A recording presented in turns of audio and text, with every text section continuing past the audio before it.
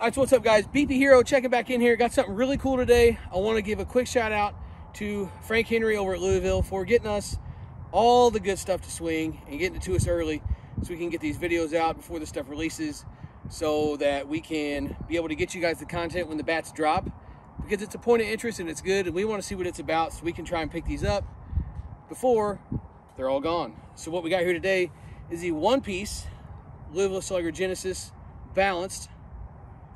This is a 27 ounce, brand new in the wrapper. I'll show you the compression stuff here in a minute. We're gonna do what Louisville suggests with most of their bats. We're gonna get it started with a couple rounds of 52s and then move into some hard stuff, Deadly Thunder Z and Pro M's, Evil BP Rockets, that kind of thing. So we're gonna get the wrapper off this thing and get it started.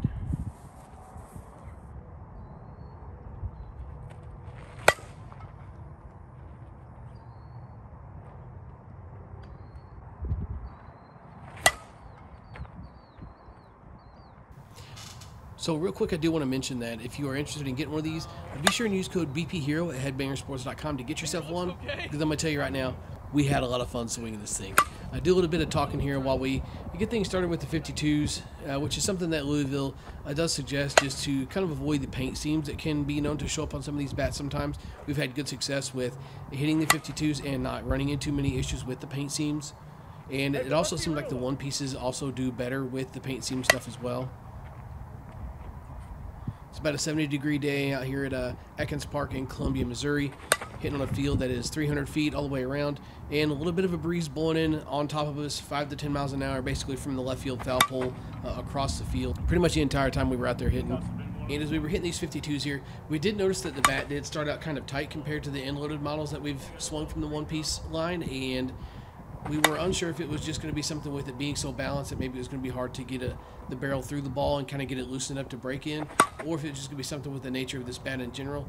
And I will say that it did seem to break in fairly quick once we got into the hard stuff. I'll kind of give you a breakdown of that stuff here in a minute, but let's talk about compression real quick before we get too far into things. As you can see, brand new in the wrapper, this thing was coming in at 288, so a little below 300, basically where we have expected most of these Louisvilles to kind of start when it comes to compression. And the one thing I'll say seems to always hold true here with these Louisvilles is they start high and still hit well, but as they break in, they get really good and then kind of hold in compression. We got this thing down to 253 on the conversion chart here, so thinking somewhere around the mid 250s. After about the 200 swings we put on it, we put quite a few swings on this thing.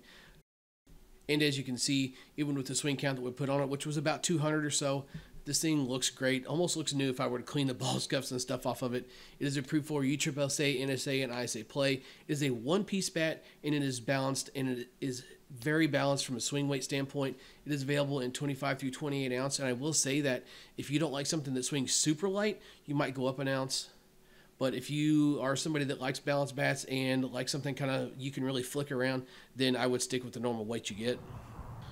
And let's get into the meat and potatoes of this review here, all right? So as I mentioned, it did start a little bit slow, but we noticed that after we got our swings going with the hard stuff, it was getting better, and then it hit a point where it got better really fast. And you'll see that in the extras section that I put at the end of the video here. I've started doing that just to kind of make these reviews a little bit condensed for the people that just want the information. There's a lot of swings on this one because we put a lot of swings on it. I'll break it down from first round, second round, third round. We actually put a third round on this thing where it was just piss and fire by that point.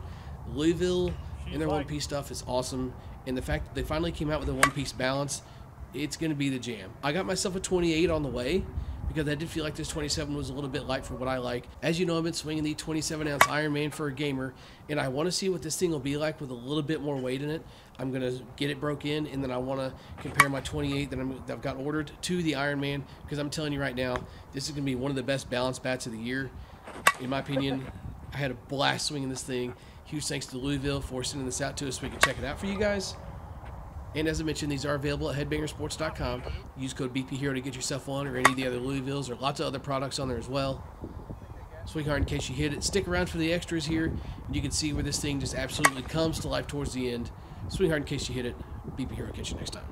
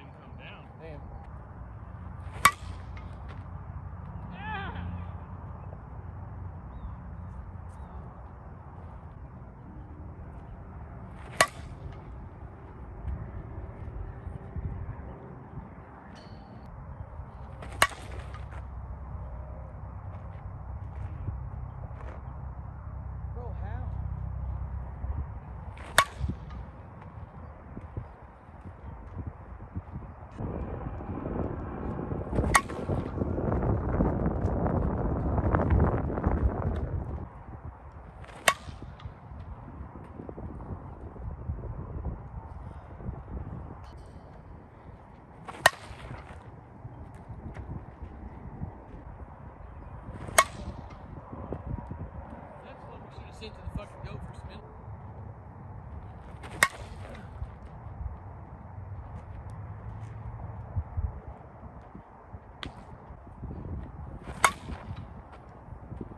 Skating, boy.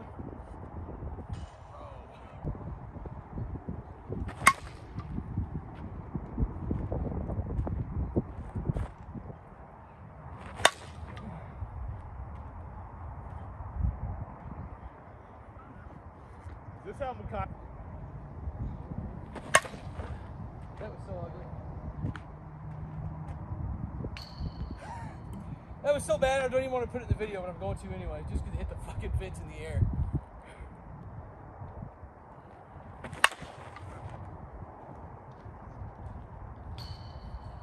Bro, see how fast that bitch got out there? Dude. 2 hops on grass. That bitch was skipping on grass.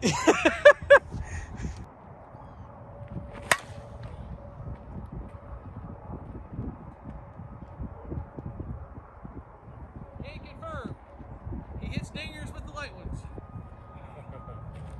Balance bats, pitch bats. The guy just hits dingers.